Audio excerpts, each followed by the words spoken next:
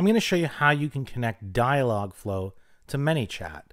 You're going to use Dialogflow to understand the user when they send messages, and then you can use Manychat for your responses. The first thing we're going to need to do is go to Janus.ai in your web browser, and we'll want to click this Get Started Free button. The first thing you're going to need to do is you're going to need to sign in with your Google account and give Janus access to Google. Now, Janus is an AI assistant, making it really easy. Janus will walk you through the process, help you connect Dialogflow, help you connect Manychat, and then help you manage your integration. First thing you'll want to do is you want to click Continue. You can work with Janus on the web, which is what we're going to do now because it's only a few simple steps to get connected. But you can also use Janus for Slack, which opens up more tools that you can use. And you can also collaborate with others, including a team, or maybe you work with an agency and you want to collaborate with clients. So Janus asks, I can work with you in this web-based workspace or work with you in Slack. Have you added me to Slack workspace before? We're just going to say no. And we can do that later. If we want to connect to Slack workspace, we just click in the top left corner and you'll see that you can just link a Slack workspace. So for now, we're just going to click no. Now, the first step in the process is to connect a Dialogflow agent to Janus. So let's just confirm no. Okay, now Janus says add a bot and we'll connect AI to it. So to add a bot, we click add a bot. You're going to need to accept the terms of service from Google if you've never used Dialogflow before. So all you need to do is click this button. We're going to accept the terms, and then we can just come back here and create a new Dialogflow agent. So let's accept the terms.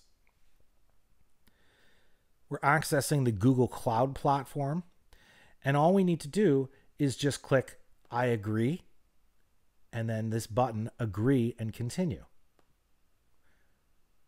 Now you're connected, and you'll want to make sure that you're using the account that you signed into Janus with. So if you have trouble, there's probably a reason, and that reason is because you might be connected to Google Cloud Platform for other Google services using a different Google account. So make sure it's the same account. Now we can just go back to Janus, and we can click Create New Agent. So the first thing we're going to want to do is we're going to give Dialogflow a name for the Dialogflow agent, and Janus is going to set up the name and the Dialogflow agent for you. Now, the Dialogflow agent has been called My Test Agent here, but you might want Janus to refer to your bot as a different name. So if you do, you can just click no, and you can give a different name. So I'll click no, and I'll give the name My Auction Bot. Maybe I'm building an auction chatbot with Manychat, and I'm going to use Dialogflow. Now we can just connect Manychat. You can add Janus to the same Facebook page as your Manychat bot. And some of the benefits are that Janus will monitor your Dialogflow connection for you and alert you of problems. When your bot doesn't have a response and Dialogflow doesn't have a trained response, Janus will send you alerts and bring you into the loop. So if you need to take over live, Janus can pause Dialogflow for you, and you can use Janus for live chat. You can do that through the web, you can do that through Slack, or you can do that directly in the Facebook inbox. Now, another benefit is that Janus will transcribe those conversations, and you can use those chat transcripts to then train Dialogflow so your chatbot is smarter. So if I want to connect Janus to the same Facebook page as the Manychat bot, just click Connect, and then you'll click the Facebook page. I'm going to use this auction bot page, and then I'll just click Save. Okay, so now Janus is connected to that page, and Janus is ready to help you manage your Dialogflow agent. So let's click Continue. Now you have two options. You can choose custom integration if you've been using Dialogflow before, or you can choose the starter kit. And the starter kit makes it really easy if you're new to Dialogflow. We've created a pre-trained Dialogflow agent that will immediately help your bot understand the most common messages that users send. Anything that means yes or no or thanks or okay. You would otherwise have to spend a fair amount of time to train Dialogflow to understand those messages, and Janice has done the work for you. You'll just need to edit the responses. So we can click Starter Kit, and Janice will then install this template to Dialogflow for you. So let's click Install AI. And Janice will give you a warning message just to let you know that Janice is going to install these Dialogflow intents to your account. So let's just click Install again. Okay, now the Dialogflow agent has been set up for you, and you have pre-trained AI. So your Dialogflow agent will understand the most common messages that users will send your chatbot. Now we need to connect Manychat. So what we'll do is you'll get a key from Janice, and you'll want to highlight that and then copy that key to your clipboard. We're now going to complete the setup and add Janice to Manychat. And then when we're done, we can come back here and click Continue. And then Janice will help you manage that Dialogflow integration. So I'm going to click Complete Setup. And I'm going to be presented with a page with the Janice app and some example flows. And let's click Install and pick the page. I'll install it to this page. Now, before I click Install now, just want to point out that Janice provides you with a default reply. And that default reply is really important because your users are going to send your bot messages, and those messages will get relayed to Dialogflow through your default reply. So we've configured a default reply that is AI enhanced. So we'll want to leave that checked, and then we're just going to click Install now.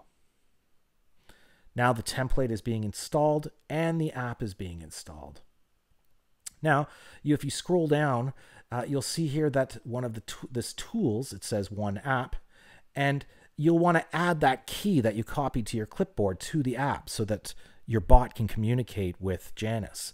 And so you can do that in the future by clicking the Settings link in the navigation and going to Apps, but we can conveniently do that right here in the setup. And we can click this link, Go to Apps, and you can see Janice in your list, and you'll just want to paste in that key into the Janice client key field and click Save. Now we've connected a Dialogflow agent and we've connected Manychat, and everything should work. You can send your bot a message like test, and you should get a response back from Dialogflow because we've pre-trained the AI to understand when a user says test or I'm just testing it out or any similar phrase. Now we can click Automation, and you'll see that there's a folder called Janice for Manychat, and there is the Janice default reply which you installed. And if we click on that, you'll just see very quickly that it's simple.